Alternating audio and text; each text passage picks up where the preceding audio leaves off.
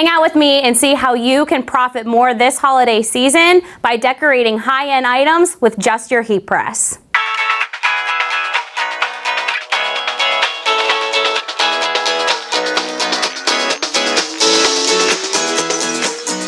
In this video, I'm going to show you just how easy it is to personalize two high-end items, Sherpa and vegan leather, and how you're able to profit more by offering these items for the holiday season. Let's head to the heat press and show you how to do it.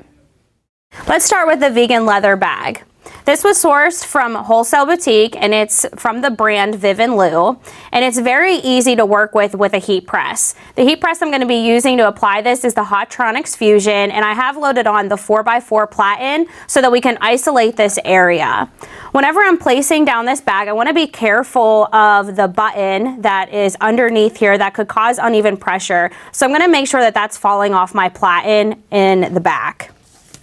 Because this is an item that won't typically be laundered, I can go ahead and forego the preheat step and just apply my transfer. For this application, we're going to be using a flexible application pad. This is going to keep this type of material from melting underneath the high heat because it protects this surface and keeps it from melting. I'm just going to push this back a bit so that that button is falling off the back. And now I can apply for the application for Flock 2.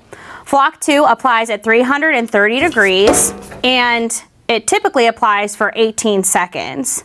For this application, because I am using the flexible application pad, we recommend that you increase your time an additional 10 seconds just so that the heat has a long enough dwell time to cure that adhesive to the product.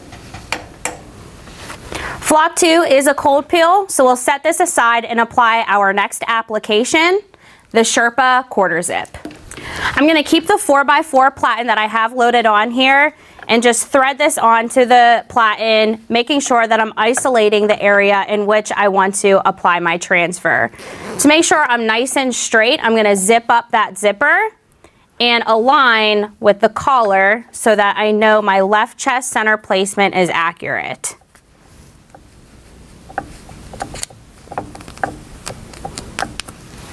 Sherpa is typically embroidered, so that is why we're going with the Flock 2 application, because that is a great alternative for embroidered finishes.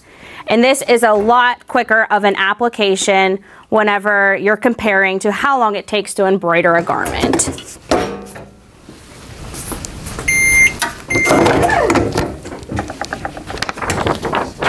As I mentioned earlier, Flock 2 is a cold peel, so we'll remove this from the platen and allow it to cool before peeling back that carrier. Now that the Flock 2 has cooled down enough, we can go ahead and peel back those carriers. And you can see from these applications that we were able to get a nice overall finish and be able to offer really unique items for the holiday season, completely personalized with the person that your customer wants to be able to offer these gifts for. These bags from Viv & Lou, personalized, can be sold from $24 to $30. And the Sherpa garments can be sold personalized for $40 to $50.